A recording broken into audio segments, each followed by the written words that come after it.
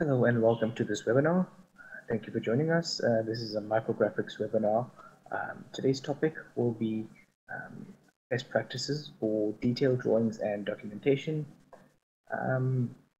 This is going to be mainly about your drawing workspace in Inventor Professional.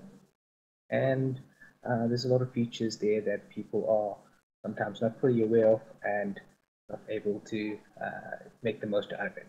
So we aim to clear up any misconceptions about drawing and also advise you what's the best practices for getting detailed drawings. Okay, we will begin the webinar in a few minutes. We're just waiting for more people to join. So in about 60 seconds, we should start.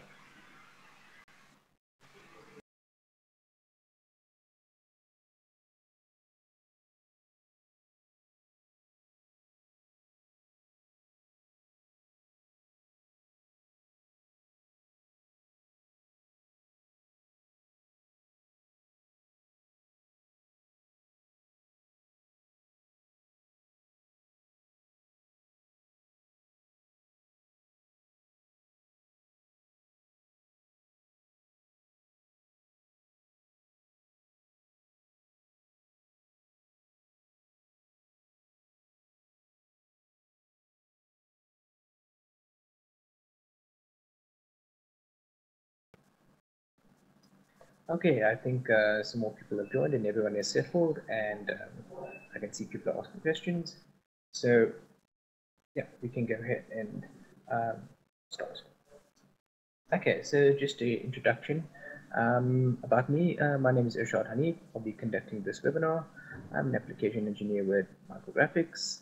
I come from a mechanical engineering background with about 8 years of experience in industry and 2 years of experience as an app engineer in the Autodesk channel. So I've been using CAD software for a while and working for the past couple of years with Autodesk and 2 years specifically as an app engineer with the Autodesk channel.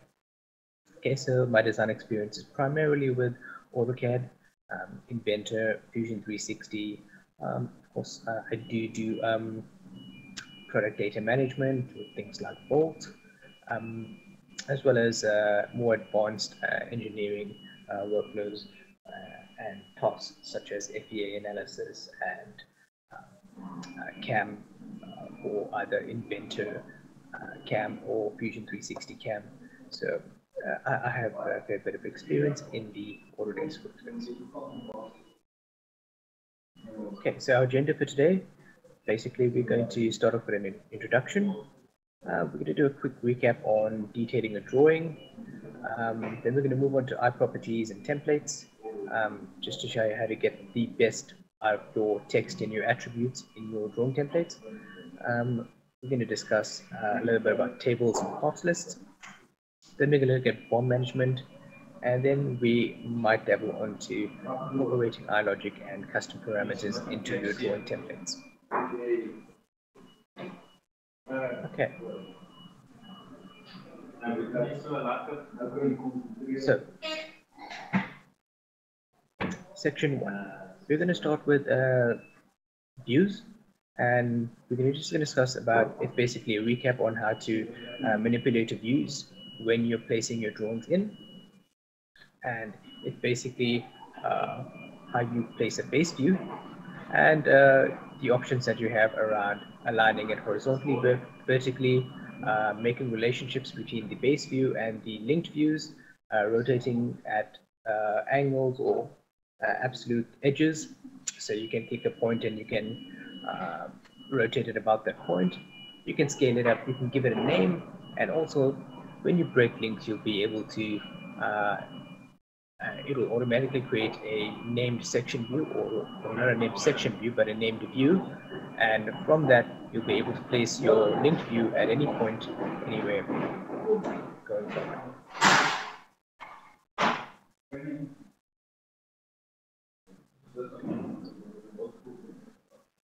Okay, staying on views, with section views, you'll be able to basically dissect your part, right? And you'll be able to choose which point of view you're looking from on that design. you'll be able to create a section line, as you see there in the diagram, section AA, and you'll be able to detail that section line by simply dragging that cutout view to an opposite end, and it should be in line with your drawing. Okay, you can also use key areas in one cut, and remember, section views can be as simple or as complicated as you need. You're not limited to one straight line. You can do a sort of zigzag line or a line at an angle, and we will demonstrate that shortly. And in fact, let us jump to Inventor now and demonstrate that quickly.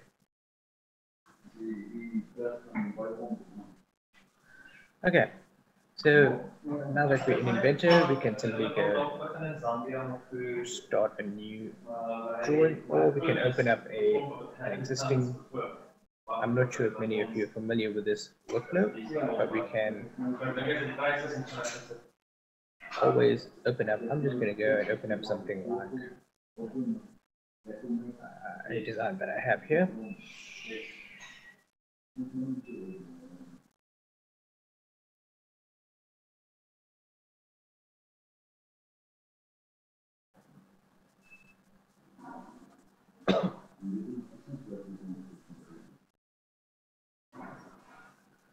I'm going to say update my assembly.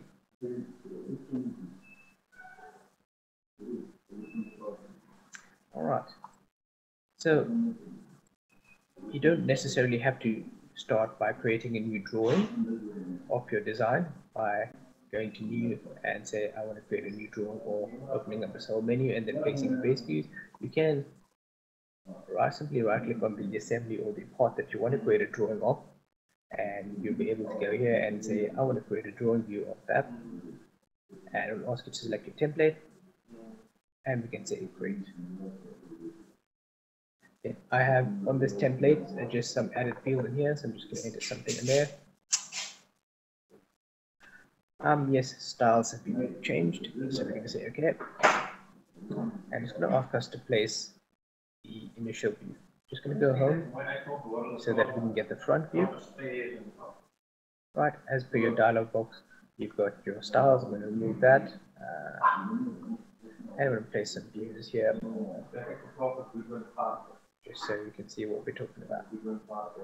Okay, of course we can edit our scale, so we can say 1:10, or we'll make it slightly larger, 1:8.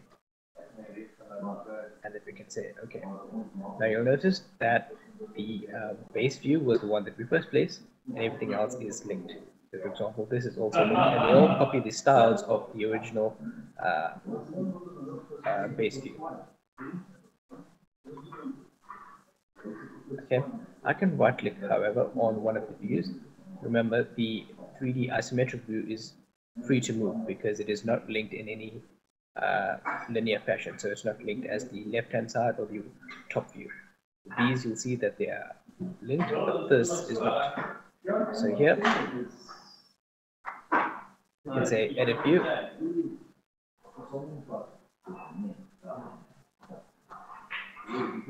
and we can change whatever we need to. Okay.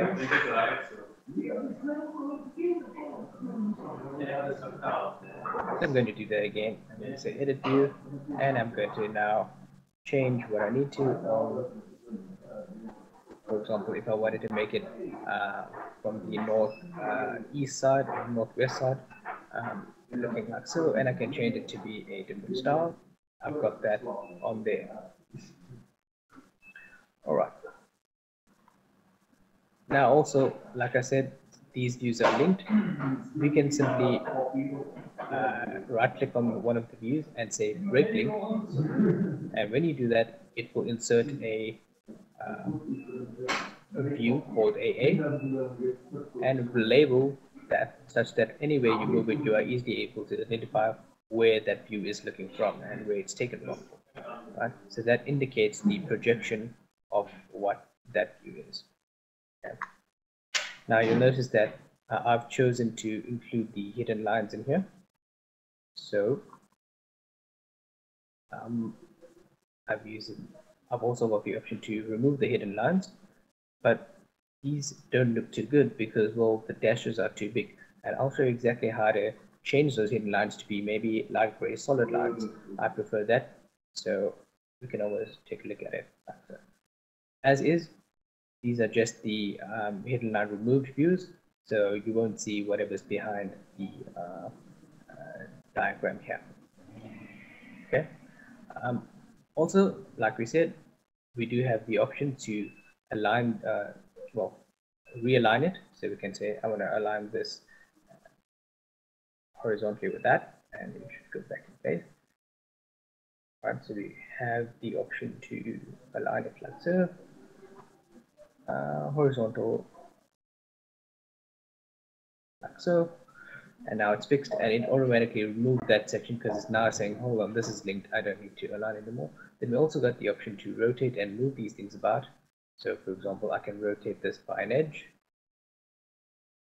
and I can flip it around, or can rotate by an absolute angle. Okay, so I can say, right, let's enter maybe 25 degrees. So I can tilt it by without having to affect the model or the related parts. Okay. I'm not going to save any of that. I think as is fine.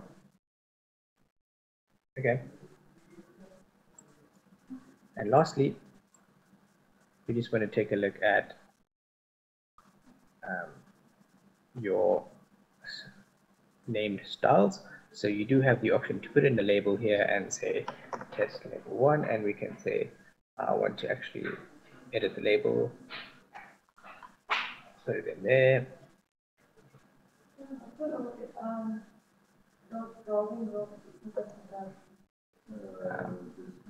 I need to turn it on. I do apologize. I was supposed to say turn my label on so that you see the label, and there we go. It's labeled to say this is what you're viewing, and that is the scale of what you're viewing. Okay, so those are basically best practices that you want to do. So let's go back to our PowerPoint. All right.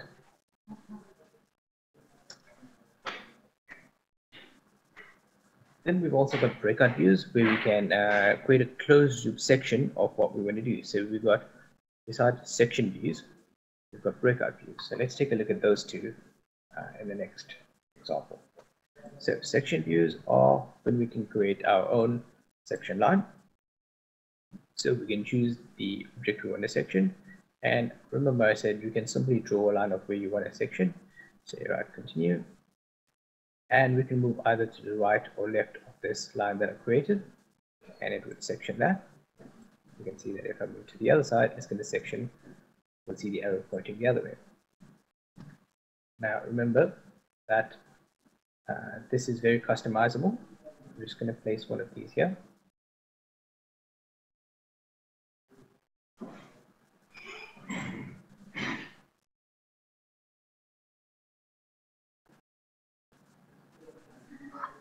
Okay, but I did say as before, you can make section views as complicated as you need to. So for example, if I do a section view on that area and I start drawing like so,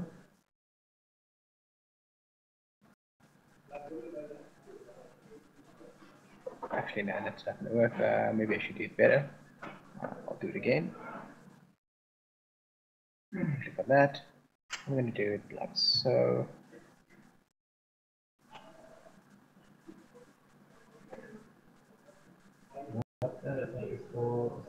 And then I can say continue. And I'm just going to do a section around that line.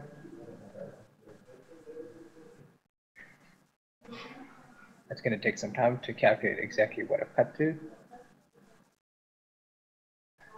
And then you can see that it is now cut through that area. It's still taking some time. Let's just give it a minute.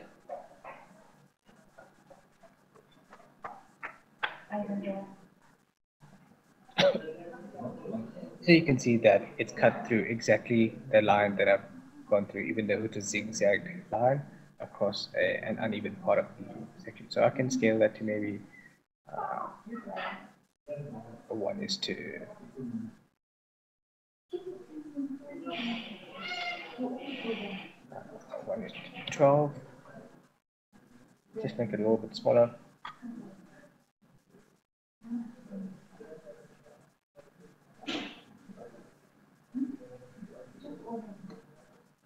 and we're going to just wait a few minutes for this to kick in and save itself. And there we go, we have a unique section based on our section line, and it shows there with its labels. Remember, each of these can be edited, so we can go in and edit label view, and we can go in and maybe change the size of it.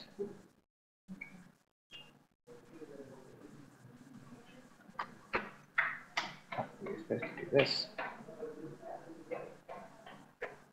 There we go. Alright. So that's section views. We also have breakout views where we've got to create a closed section loop, for example. Well, you've got to draw your closed view first. So I'm going to go here. And I'll say finish sketch.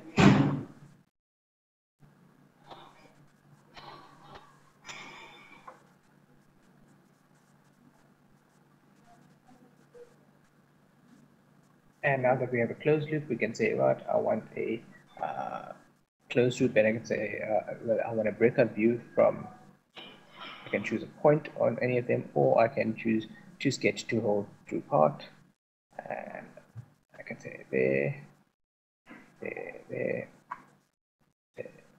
Okay. Let's give that a few minutes to calculate. And it's going to ask us.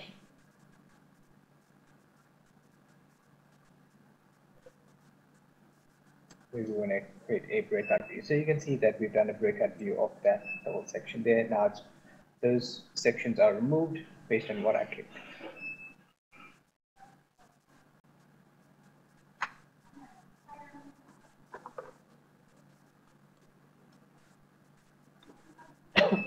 So if I've undone that, you can see the difference that it has made from what I selected.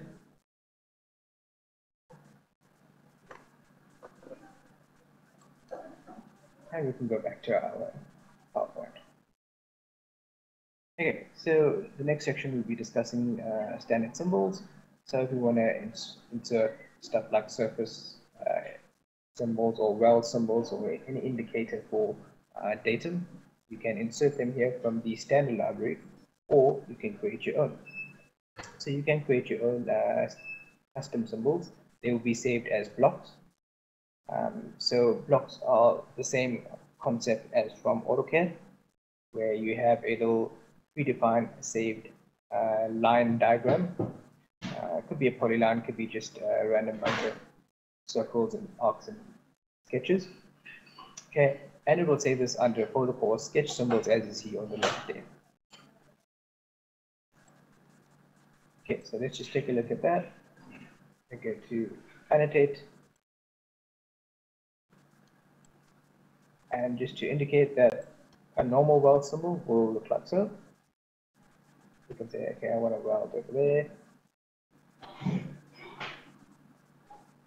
and you'll input your data. I'm just going to enter anything in here, and you'll see your different type of information there. However, there's also the button here to insert a sketch symbol from an external block. It'll ask you to select something from the library, or you can create a new symbol. How does it work? Well, the moment you click define new sketch symbol, it'll take you to the sketch mode where you can go in and sort of draw a new type of block. So I'm going to draw a new block, just illustration.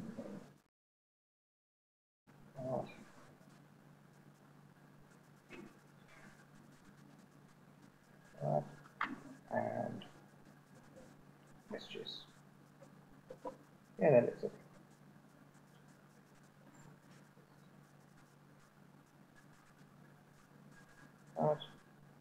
And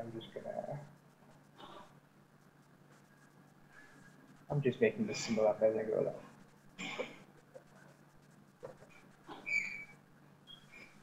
Okay, so that's the moment you click finish sketch, that's my symbol. And you'll see now that it will give me an area to enter a name for that symbol. So random symbol.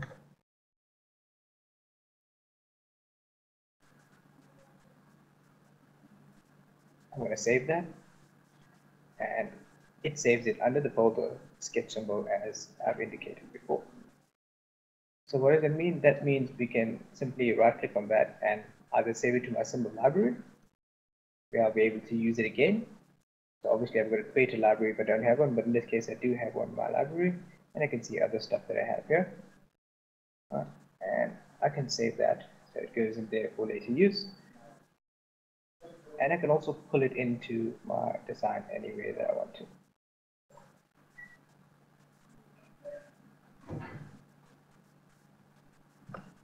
Okay, and that's it.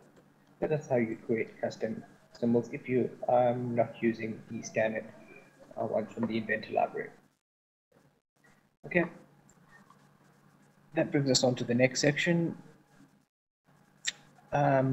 We've saved our custom symbols. Okay, now we want to look at model dimensions for how to make use of the different types of dimensioning in Inventor. Okay, so you'll see that in your annotate tab in Inventor, you've got your regular dimension, you've got baseline, and you've got your options to arrange your dimensions. So you've got baseline, ordinate, and chain. So let's just take a look at all of them.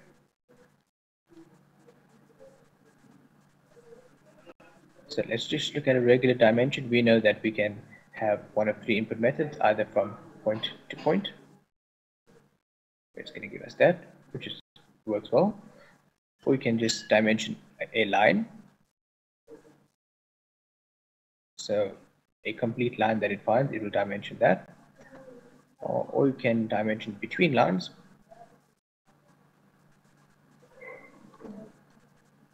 Or you can dimension between two lines at an angle, and it will give us the. So actually that didn't work, but maybe if I do some angle like so. There we go. So between two lines at an angle, it will give us the angle between those two lines. Right. We've also got baseline, which does an initial line for us, and then we can select all relevant lines. Right click continue, and you'll see it will use that initial line as a reference and everything else in relevance to that. We've also got ordinate and chain. So chain is similar to how we have baseline, except it will put all the dimensions in between as opposed to referencing from that initial line. So for example, if I did the same thing here, here, here, here, here, here, and right click OK, you'll see that it will try and squeeze. Obviously the size is not too good. Let me try and do it better with the, I'll say from here to here, to here, to here, and you'll see that it will insert a chain length of dimensions. Just wanted to neaten that up quickly.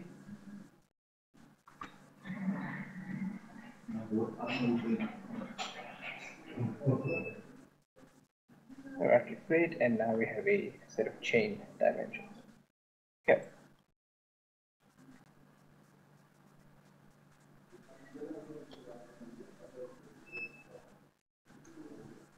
Okay, we've just discussed the types of dimensions. I'm just going to move on to the next section. View representation. So we do know that in your Inventor model, if I take a look at our model, let us say that there is something that we don't want to take a look at. So you do have all your views placed here, but if there's a particular assembly or sub-assembly in here that you don't want to have included in your drawing, you need to make use of your view representations. So for example, I can suppress a collection of parts, let's say those two shafts. I can right click and say suppress them. The moment I do that, Okay, I need to save it first.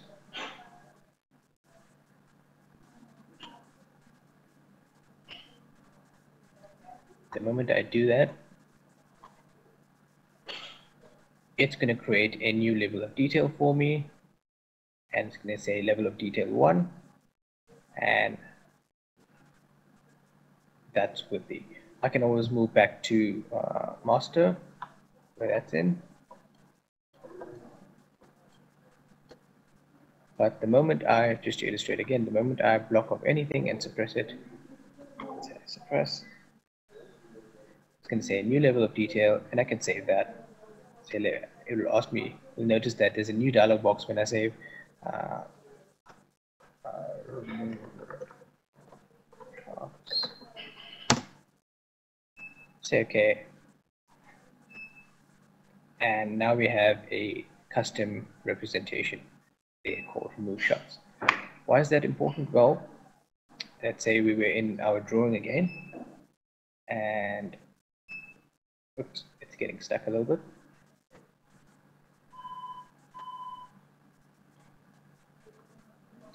Right. Let us add in a new sheet. Yeah, just let's say we were placing a new base view of our drawing. We can choose which representation we want. So remember, I have master, all content is expressed, and the new one that I created, remove shafts. And if I place it on there, you'll see that now the view gets in without those two that are removed. So it's a very useful tool to block certain parts that may be in the way when you're giving your design out. Okay. I'm going to go back and activate my previous sheet.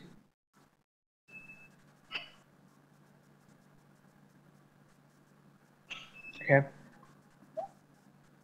So just to recap some notes on the view representations. So view representation control component visibility and transparency, sketch and work feature visibility.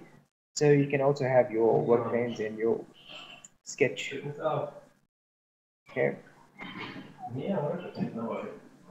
The selection status, whether it's enabled or not enabled. Okay, the appearance style and characteristics applied in the assembly. So that's what they also govern. We're also looking at magnification, viewing angles, etc., etc. So you can turn up the visibility of components, but it does not remove them from your view tree.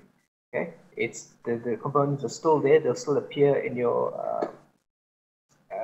RAM and your BOM and all of that. However, they will not be removed. They're just being suppressed. Okay, so when a component is set to transparent in the assembly, transparency is carried over in associated drawing views. Okay? So the notes have just skipped over to the line. Just excuse that. Okay. Component transparency in the drawing view must turn off the view associated. So level of details is very similar. So level of detailed representations improve capacity and performance. They suppress unneeded components or replace many parts with a single part representation to reduce memory consumption and simplify the model. So you'll see your Inventor in your model. You have not just your representations, but your what we just discussed, right? You have your different level of details, as I've just shown you, but also you will have your views. So I can create, for example, a new view, and I can edit that view to maybe select a bunch of components or a bunch of things that I don't want. So I can say select to include, and I can say priority or whatever it is. I can view all excluded. So remember, whichever ones are being hidden or invisible. For example, here there's a bearing that's not shown, etc., etc. Right. So I've actually shown this to you in reverse as according to the notes, but the idea is still the same. You have level of details and views.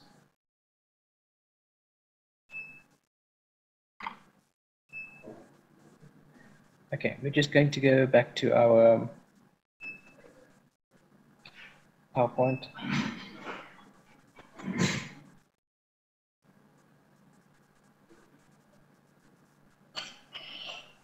Okay, so detailing your drawings and managing your styles. Okay, here's where most people get confused.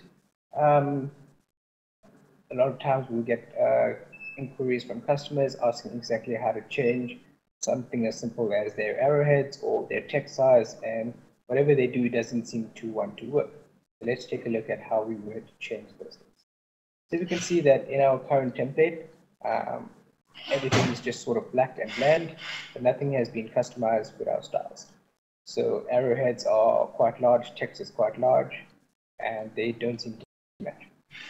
So in the Manage tab, you'll find your styles editor. Okay, if I click on the styles editor, it does take a little bit of time to open.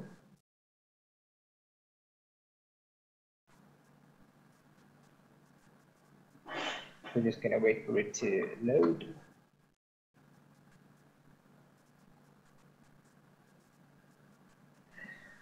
Okay, so here we are. You'll see that in your styles editor, you have multiple sections for each type of drawing attribute that you can change. So for example, your hatch, your dimensions, your center mark, and each of these have various options. So how does all of this work? Well, in your standards folder right at the top, you'll be able to create a standard that will define basically whatever combination of styles for your example, for your balloon, for your dimension, for your hatch, for your layers, etc. and so on. Okay, so I'm going to start, in order to change some of these, I'm going to start by creating a new standard. Now you'll have to click on one of the options in standard. You can't click on standard. Reason being, it bases it on whatever you're clicking on. So for example, if I click there, it's going to base it on that. So I'm going to start here, new style, and give it my custom style. Okay. Best practice to use a format that you're familiar with or a standard that you're familiar with. Set up your millimeters or your units, and then you'll be able to take a look at all the available styles that you have. You'll notice here that you have all the actives, all the styles in the active standard, or all the local styles, or all styles that it sees in the entire workspace. So whatever is available with Inventor, including the ISO, DIN, NC, and so on, you'll be able to see that. I'm just going to look at the all styles. Right. Now I'm going to go here to my new style. I'm going to make that the active style. You see that it's now bold, which means I can come in here and customize exactly what I want to see. So for example, for dimensions, I can choose a different style for the way I see dimensions. So how do I make a new style? Well, I'll have to go to dimensions and make one. And I'll just look at default new style. Okay. My dim style. Okay. You'll see the checkbox there was add to my new style, or add to current active style, meaning it adds it here so that I'm able to see it. My new dim style, there it is. Let's go back there. And you'll see that I'll be able to change exactly what I want to on my dimension. So for example, I can change my text size to, I can change the display, maybe just 1.5. Yeah.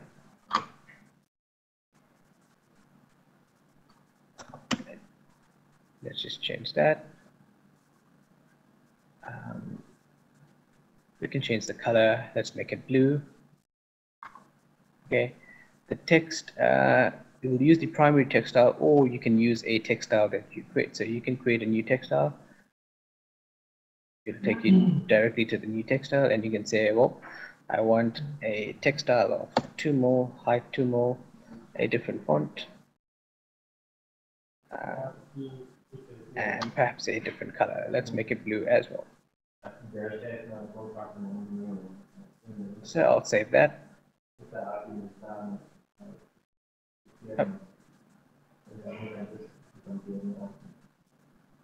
In fact, maybe we should, just for illustration purposes, we'll make a new style.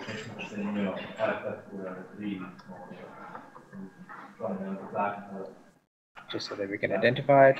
Again, I'll do the color to blue. I'll do the height to 2. And I'll say save. That way, when I go to my dim style, I can choose the text to be my text. Okay. So you'll see that the size of the text gets grayed out because it puts it to whatever was in my text style. Okay. And I'm done with that. So now I can go back to my new style and just ensure that, yes, I want to save all of that. So let's go to dimension and say the style that we're using for dimension is my dim style. I'll save and close. And you'll see that now that we've changed the size of the arrowheads, and we've changed the font, and we've changed the text, anything else I want to change, I can go back in there and say, right, I'm not happy with the dimensions, or maybe I want to use a different type of arrowhead. Let's just wait for this to load again.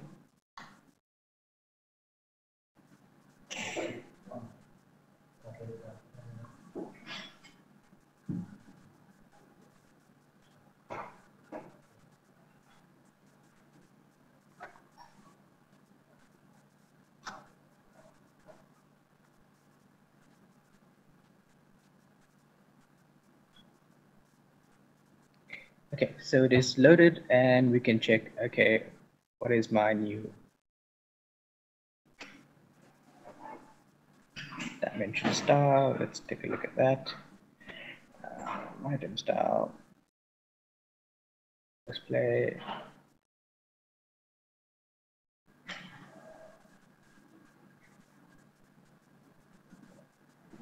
That's that.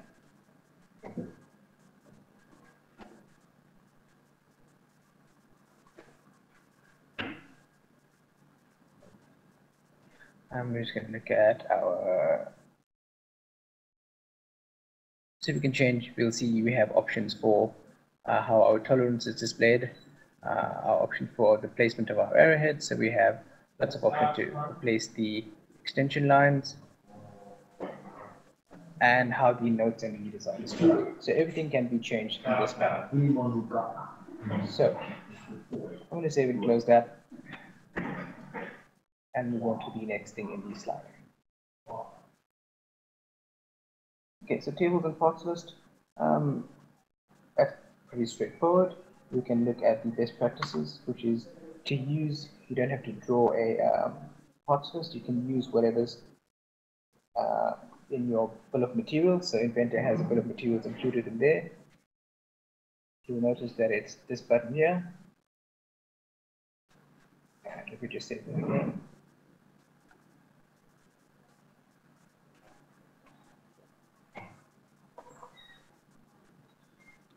Our bill of materials looks like so. Okay, and each of this data will be passed on through to our drawings. So how does that work? Well, let's activate a second sheet.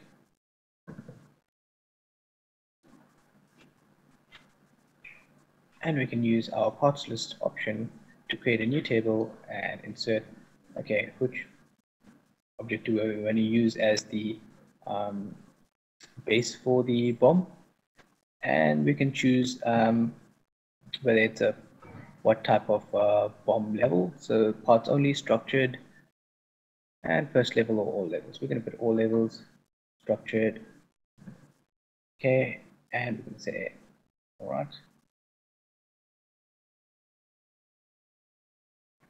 I'm just going to move that in there.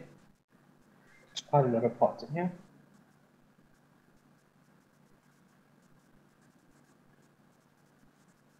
And you can see that we can resize this as we need. I'm just going to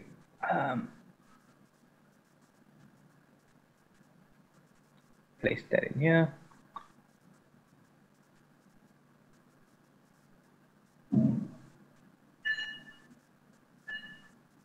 So if we want to edit the parts list, this is how we'll do it. We right click edit and we can change stuff from here. So we can take a look at filtering out stuff, sorting them, exporting them, and fiddle with our table layout. So for example, we can define how we want the title and the styles to look.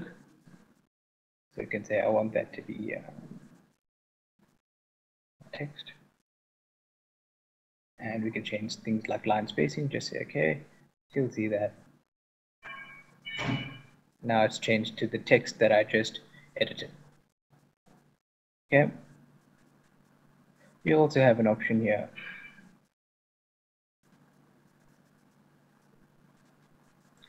to renumber and reorder them. Okay, you have an option to select your columns. So for example, if there's specific eye properties you want to show on your table, you can do that. Okay.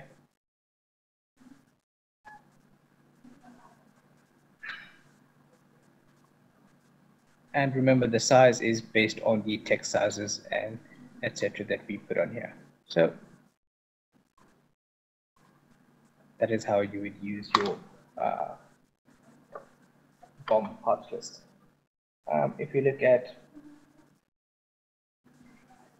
so we basically covered creating a new table, creating a new parts list, and editing your BOM. Okay, custom eye properties and property entries. So if you look at our drawings, so I have a pre-made template on here. Let me just show you what that looks like. I'll create a new drawing.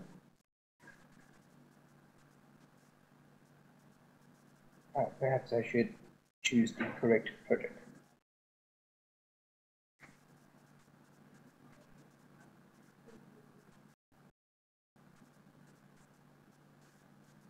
Okay, so we're going to discuss the custom eye properties on your template. So you can see the extent of your template, what's possible. I have created a custom template for an example for clients. And you'll see that I went through my styles editor and changed everything that I needed to for my title block. So if you look at my drawing resources, I've customized my border, my title block, and if I edit something like so, you'll see that I have a whole bunch of interesting things here. Now, this is not necessarily a tutorial on how to do everything. I mean, that will obviously be covered in training. However, you'll notice that I have left space for custom things such as revision number or reference number, and I've got a mix of attributes and regular text, right? And I've managed to combine these, right? So if you look at, I'm not going to save anything here. If you look at my manage tab, a lot of people don't know this, but there is what used to be here rather.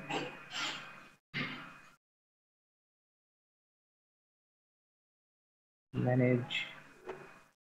Oh, there it is. So the parameters that's normally in your drawing view is here in your manage tab.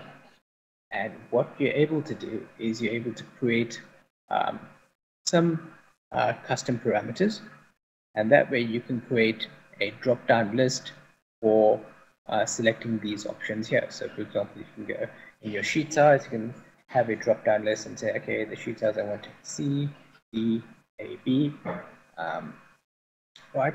You can even use these in conjunction with iLogic to have rules-driven inputs. So for example, here I've got, okay, well, file name is just regular text. Job number you can enter in here. Let me see if we've got You can create a form using iLogic, and each time you create a drawing, you'll have this little form open here, so you can enter the client detail, the site detail. You can say from a drop-down list, who was it checked by, who was it approved by, etc., etc. So that's just a very advanced way. Of course, again, this is a combination of years and years of training on not just how to make a template, but also how to use parameters and how to use iLogic to create forms. And this is the end result of what you can have. Okay, so that brings us to the last section on the webinar. So I'm just going to move on to the last slide, which is basically our Q&A session. So if there's any questions, we will leave this section open. And you guys are welcome to type your questions in the bottom right in your team viewer.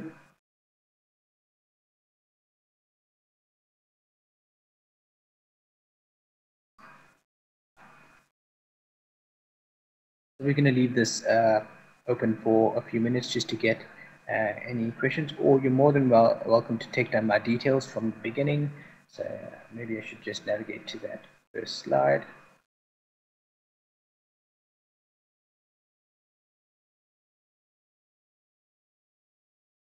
So you can ask for me.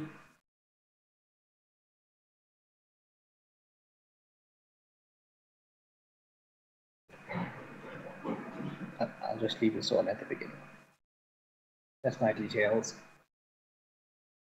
And yeah, you can ask for me at Micrographics, and we will be able to assist you if you have any questions.